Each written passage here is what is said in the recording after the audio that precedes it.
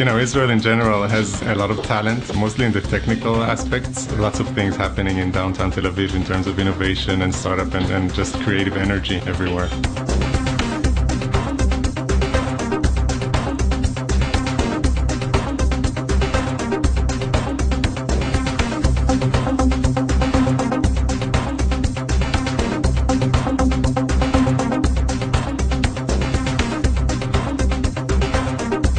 The attraction in central Tel Aviv, you need to just look here. You see everyone is in the same place, close to each other. You have very good food, sun. You have all that you need and all the people that can help you get a startup going and make it successful. A lot of the people who work for these startups want to live in the city, and then it becomes like a lifestyle. I think it's great to be hanging out in downtown Tel Aviv, which I think is emerging to be the Silicon Valley, not only of Israel, but of the Middle East.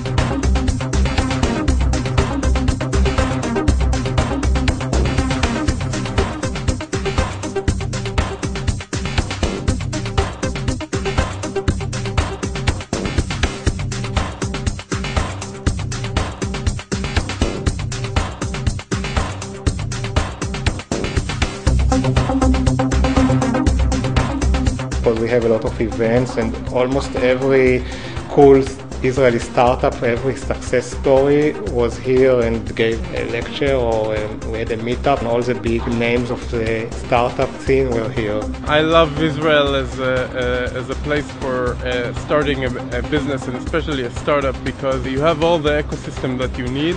You have lots of very talented people that can work together in a team, and they're very, very talented, like technological-wise and marketing-wise.